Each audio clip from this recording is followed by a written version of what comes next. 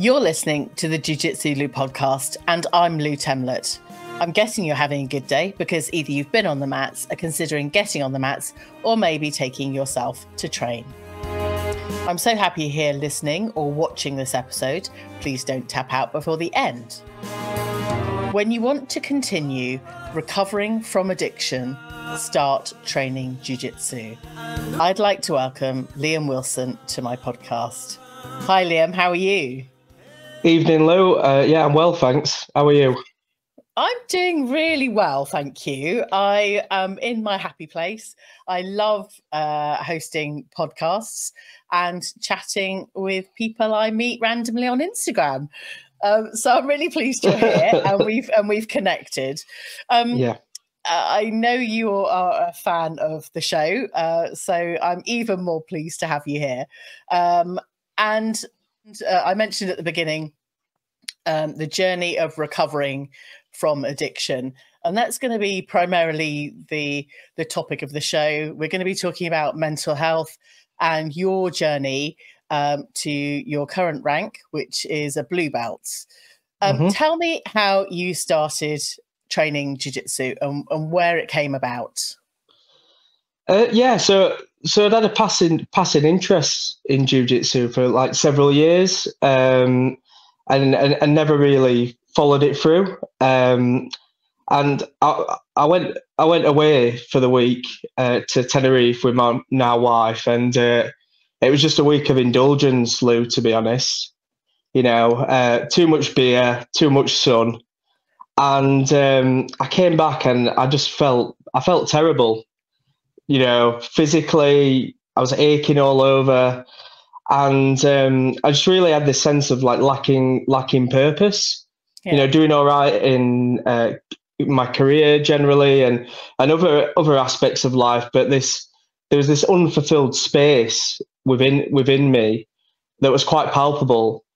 So I said to my wife, and I was just like, I'm gonna give jiu-jitsu a go, and Googled jiu-jitsu in Sheffield, and Gracie Barha-Nietsen came up, and checked out the website and stuff, and I thought, yeah, I'll have a go at that, and here we are 18 months later. So yeah, it's been a journey. Fantastic. I mean, first of all, thank you for sharing honestly how you were feeling. But being away in Tenerife, surely there can never be too much sun when we're based here in the UK, and it's still a bit chilly, although we're now getting a few more sunnier days. But, you know, I know how indulgent, you know, maybe an all-inclusive holiday, all of the alcohol, all of the food can be. What was it about that holiday that made you feel the way you did when you got back? I think it was really just that defining moment that for many years I've kind of let the pursuit of pleasure control my like direction in life in many respects, and that holiday, and to be fair, Lou, it wasn't a bad holiday. You know, we had a great time, we had a good laugh and stuff, but it was really that defining moment that I felt, not through like a lens of shame either, but I just thought, right, there's definitely time for a change now. And something that I need to kind of infuse into my lifestyle. And that was really the catalyst for starting to train, I would say. Do you think that was, without putting words into your mouth, do you think you'd kind of had so much of a good thing, and kind of then reflecting and going, is this everything in life? Yeah, absolutely. You know, the pursuit of pleasure can only get us so far, really, and it'll never give us an indication of what our potential is. You know, it's for me personally, it's always been more of a mechanism of soothing rather than anything else. So and for me, I want to explore the depths of what who and what I am, and I want to see my potential, and that usually is cast through some form of voluntary suffering, I would say. Yeah. Okay. We'll delve into that voluntary suffering in a minute, because that immediately, takes me to being armbarred or choked, Liam, on the mats. Yeah, but me too. let's get to that bit. Yeah. So I know you're a practicing Buddhist, and part of that is about the journey, kind of the process and the journey, rather than the kind of the end goal, as it were. How has that impacted your attitude to now training jiu-jitsu? Yeah, I think that's a fantastic question. I think in the early days, there were a lot of blind spots in terms of how my ego was working. When I first started, I played rugby for 16 years. I will say not at a particularly high standard, but used to contact and used to getting stuck in. Yeah. And I suppose like the egos affronted were like proven wrong in some way. So the early days, and and that kind of comparing mind was quite present, at first. But I think over time, those kind of discriminating and self-flagellating voices start to dim after a while, and then you realise that this is it's much more deeper than it's deeper than the mind, it's deeper than the ego. It's a long-term journey into the depths, I would say. If that makes sense. It kind of does, but I'm slightly clueless comparing that with ego and training a sport. Maybe unpick some of the things that you've just said, for those of us that might not have quite grasped the kind of the idealistic, ethereal concepts. Give me some real examples about being on the rugby pitch or being on the training mats that some of us can relate to. Yeah. Thanks for pulling me back there. I tend to go off into the esoteric quite quickly. So if you train in jiu-jitsu and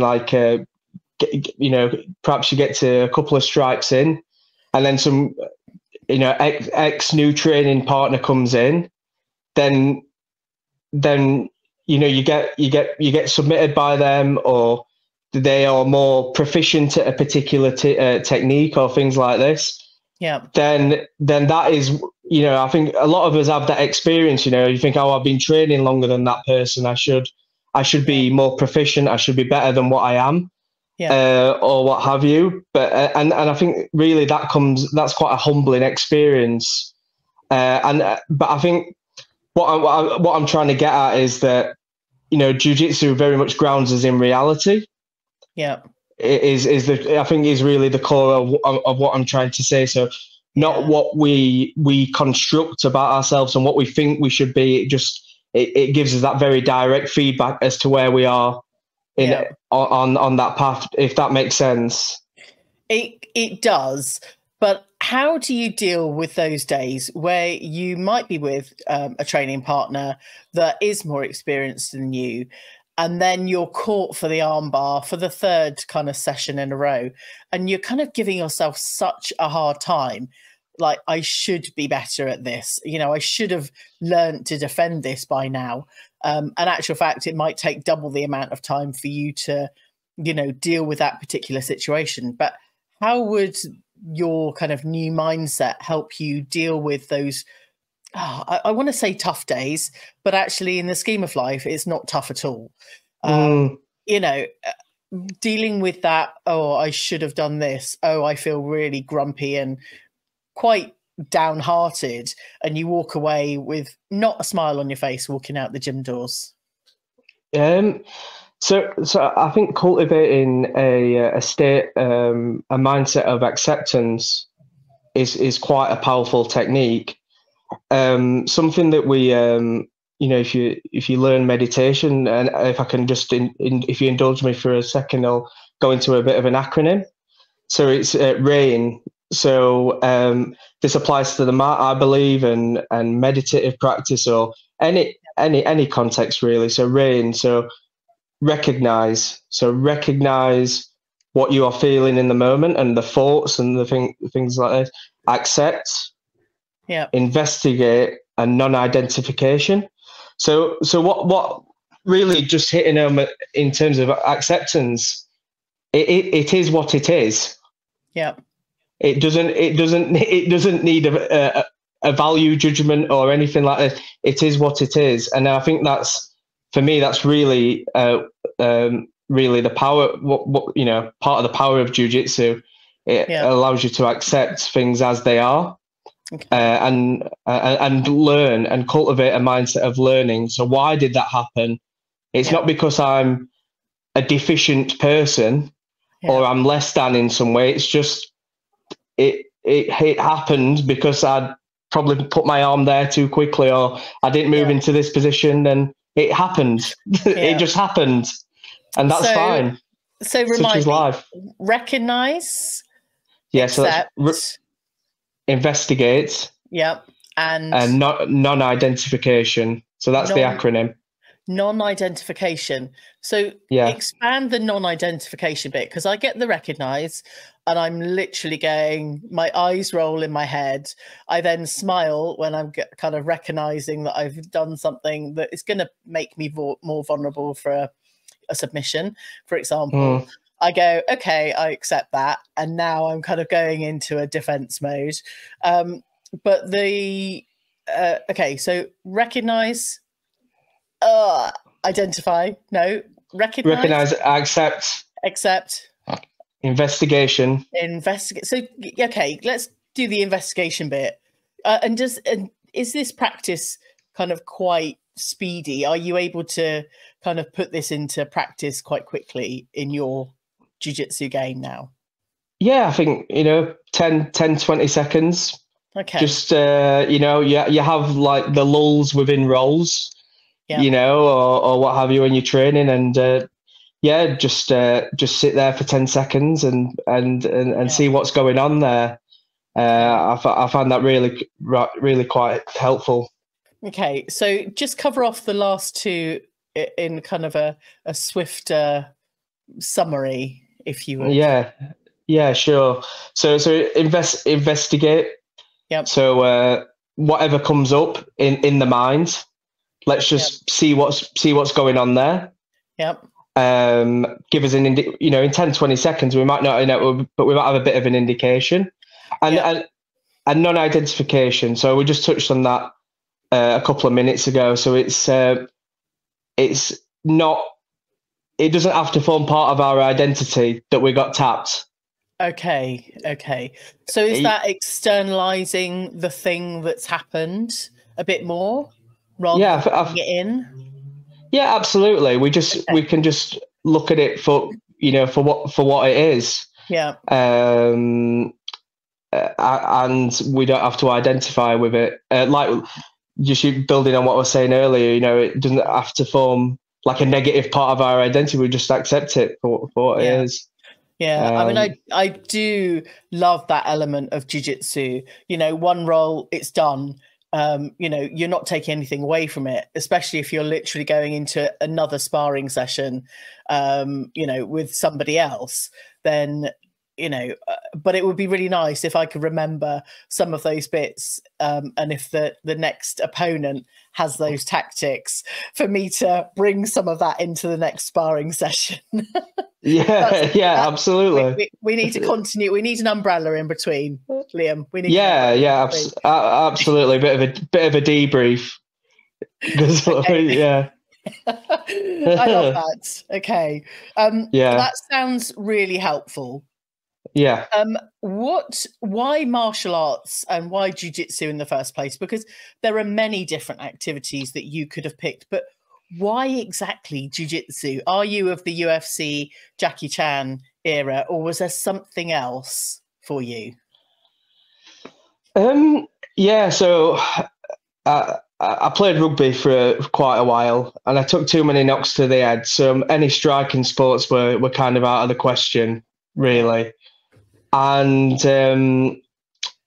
I looked at judo, and I'd only got a dodgy knee and a hip, and I didn't fancy getting slammed to the floor continuously. Yeah. So I just kind of just landed on jiu-jitsu, and Okay. you know, it's been popularized over recent years, hasn't it, through Joe Rogan and what have you, really talk about the benefits. And yeah, it just seemed to make sense, Lou, to be honest. Good. I know one of my previous guests, when she was doing her research, it was like all the successful people train jiu-jitsu.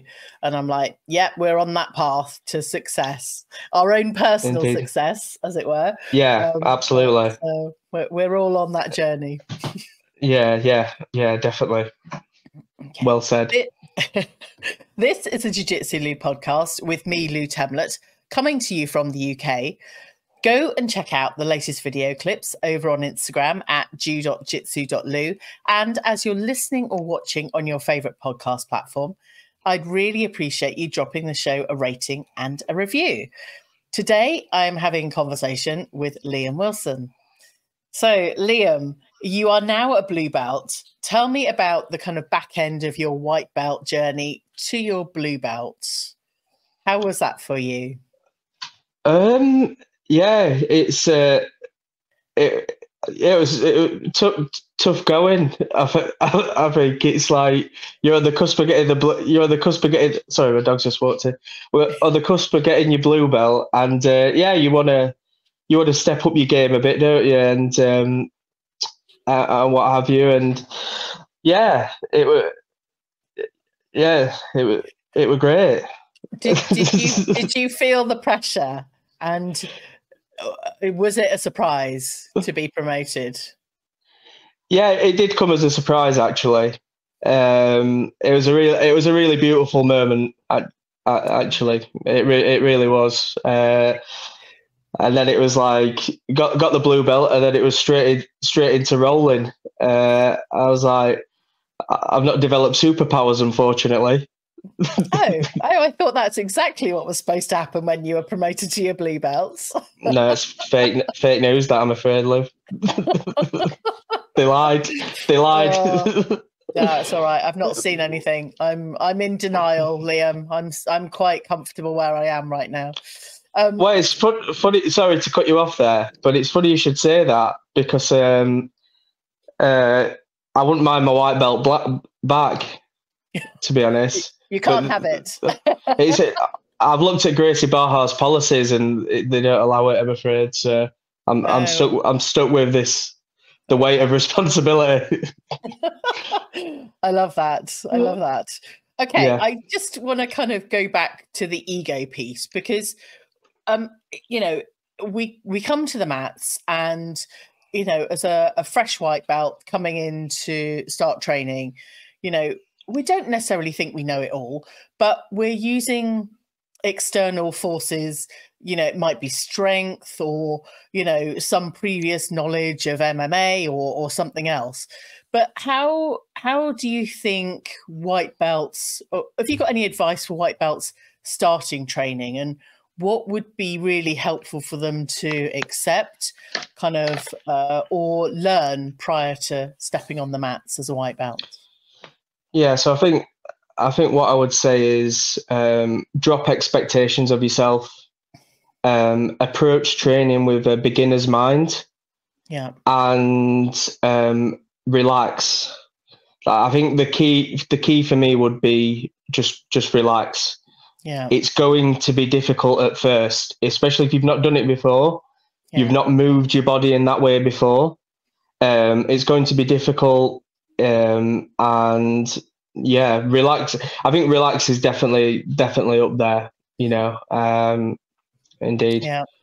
Yeah, I remember feeling quite a lot of tension, and you know, I experience rolling with or sparring with relatively new white belts, and I'm very fortunate enough to be able to, you know, spar with blue belts and brown belts, and you know, not too many black belts yet, because I'm only a white belt. But the game does become very much slower, more considered, just more of a mindset thing than a physical.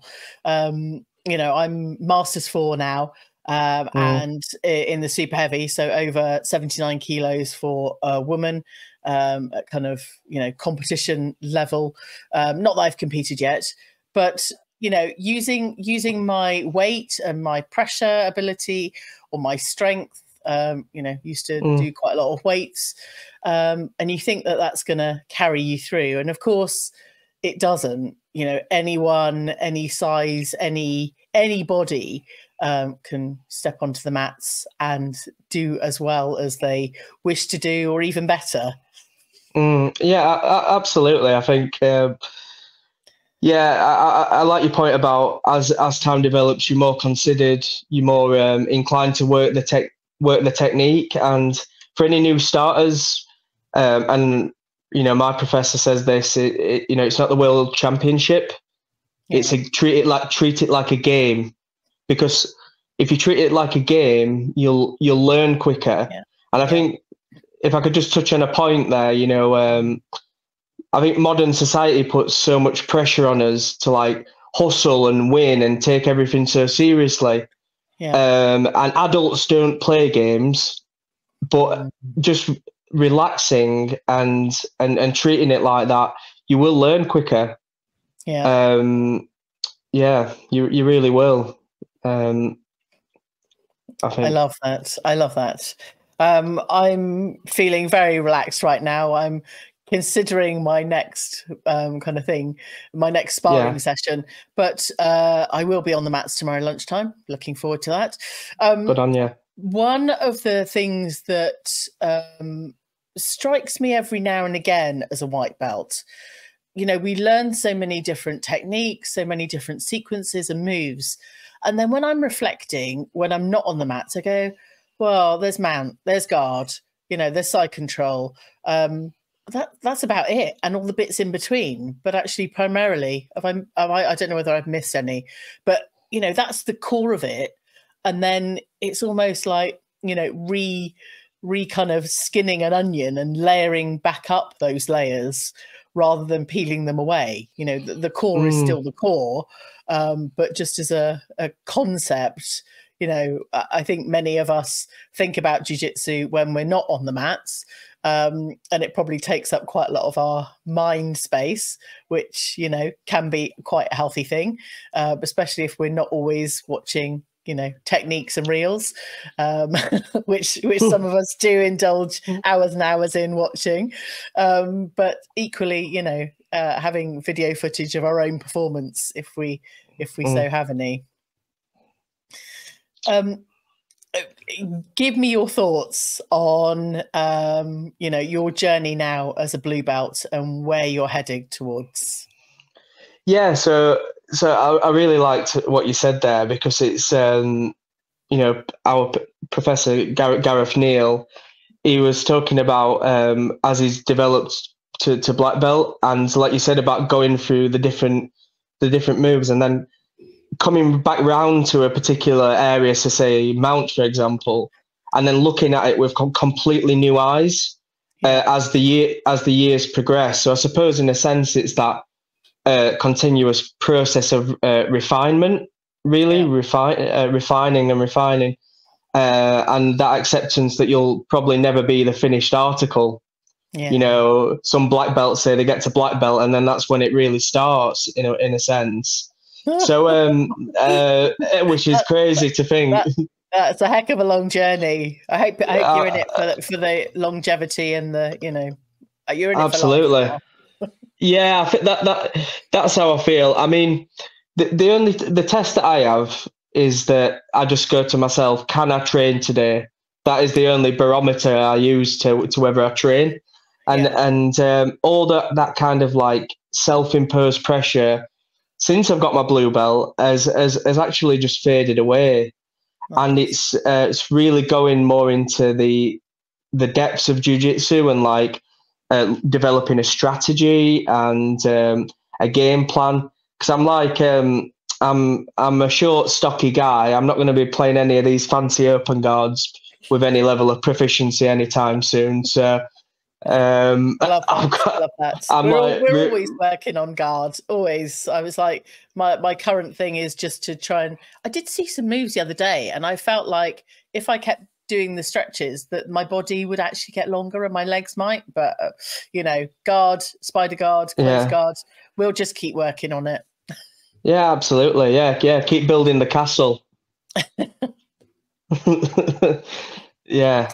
So yeah, that pressure's gone, and it's just turning up and being an ambassador for the academy as well, I feel. Yeah, nice. I love that. So if you're asking yourself, can I train jiu-jitsu today? What happens when you go, no, I can't? What does that really look like for you? What if I actually can't? Like, well, if you're asking yourself that kind of metaphorical question and your answer is no, what sort of place are you in, and how can you turn yourself around for that to be a yes more often if you happen to have no's? Yeah, so I mean, there are times when I really don't fancy it, and I commute over from Doncaster from work and what have you, and I'm driving down the M18, and I can turn off before I get to the academy to my house, and there's that inner dialogue all the time. It's like, you could just go back and watch Netflix, mate. It's fine. But we had a seminar with Legato about a year ago, and he was saying, just get in and do the warm up. It doesn't matter how you feel and what have you, because and using that test as just rock up. Yeah. Bring it all in there. Yeah. Bring it all out. It's served me well so far. Yeah, definitely. That's good. I do love the Gracie Barra 7 minutes warm up. I used to do when we used to have DVDs. I used to do can't remember what the guy's name was, Tybo, and the kickboxing warm up, and all of the workouts were like 7 minutes. And I used to get up every morning. Believe it or not, I'm so not a morning person now. Even though I've got 2 young kids, you kind of it's the late nights. So we're recording. It's a Sunday night, and we're recording this podcast to be out on some early Saturday morning, which I will schedule. But it's that intense 7 minutes that you go, in the big scheme of life, in the big scheme of a day, 7 minutes, getting that warm up done is, whilst it's intense, it's achieving all of those kind of warm up moves if you're at a Gracie Barra site, and going, yeah, I'm warmed up, I'm ready, I've practiced all the techniques, ready to be in a sparring session. Everything I need, I've done, and I'm ready. But I'm intrigued with the, how many times you've actually driven home rather than go to training, Liam. I think in the early days, because when you're doing something new, it's like you have to get up for it every time, in a sense. It's alien, really. So some days, some week, I think trained for 2 weeks at one bit, or a month, because it was just that that gremlin, shall we call it, won out.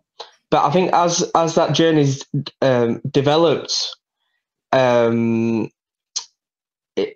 that's kind of diminished, and I really just look forward to going now, because I know I really value the therapeutic qualities of training, and I know that no matter what kind of day I've had at work or whatever's going on, washing machine breaks, something, dog needs to take good at vets, I know that if I just have a couple of hours training, that it'll change the trajectory of the day.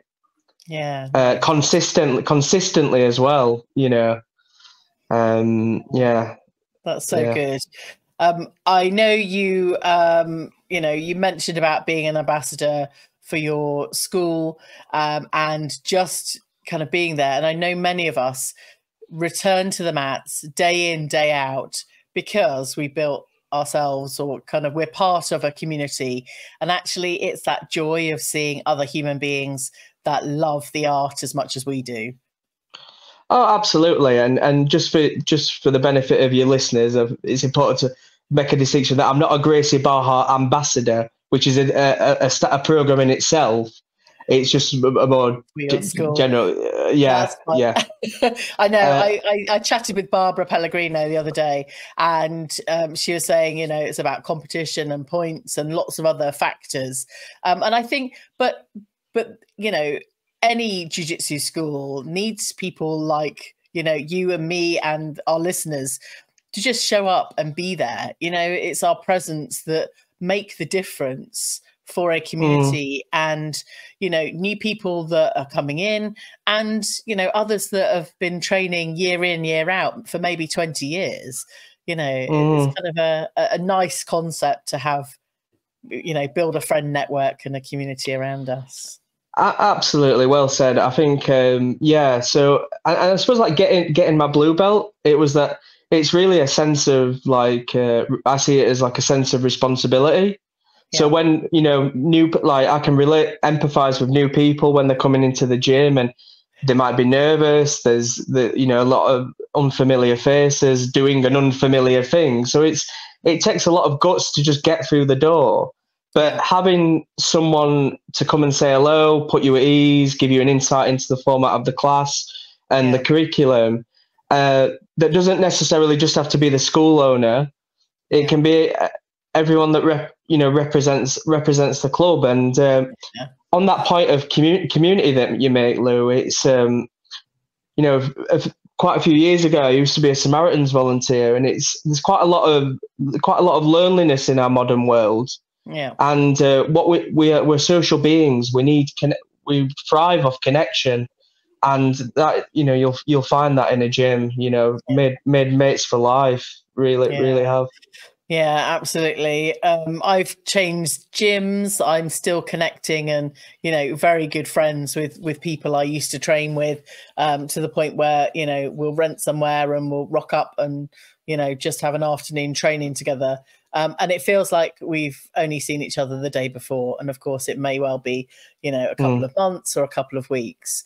But I think you're right in saying that this is, it's not school friends, but it's a way of adults making lifelong friends that, we become so isolated in our kind of where we may live. Work may be miles and miles from home, and, ships in the night, as it were, with neighbours. But, it's having those neighbours next to you in the metaphorical neighbours in the gym and sparring with them. Yeah, absolutely. In the academies, you find people from all walks of life, but there's something about being connected under a common purpose is really powerful. I feel. Yeah, absolutely. I feel very grateful to have connected with you, Liam. I feel like there's more to discover, but how can people follow your journey and find out when you might be competing in your blue belt career? TBC. It will happen at some point. So I'm on Instagram predominantly. My Instagram handle is Redemption Scripts, and I post my musings on there, and there's a lot of jiu-jitsu content as well. So if anyone wants to follow me, then fabulous. Please do. So good. One tip for a new blue belt, please, Liam. Coming from a new blue belt to a new blue belt, I would say drop all your expectations. Yeah. And just buckle in for the long haul. Yeah. I would say that's what comes to mind. Nice. Thank you for that. I think, once we've started this game, then it is a long game and we are in it for life. And, I think all of us kind of desire to have a community and, you know, a focus to keep us going. And, you know, seeing the likes of some of the, you know, kind of more experienced jiu-jitsu professionals or amateurs throughout life, you know, they're still smiling and still showing up on the mats regularly. So, you know, what could be better? Yeah, absolutely. Yeah. Fantastic. Liam, we will talk again. Take care of yourself and your well-being and your mental health. I know we didn't continue talking much about kind of recovery from addiction, but we will be following your journey and supporting you from afar. And I do believe that, you know, we'll have a trip up north very soon. I'm accumulating a lot of show guests from, you know, Yorkshire, you know, further north and even the US. So have gi, we'll travel. Yeah, you'd be more than welcome. That'd be great to have you along. Fantastic. We're all right, us Northerners. Okay, all right. Okay, I'll make it past Watford.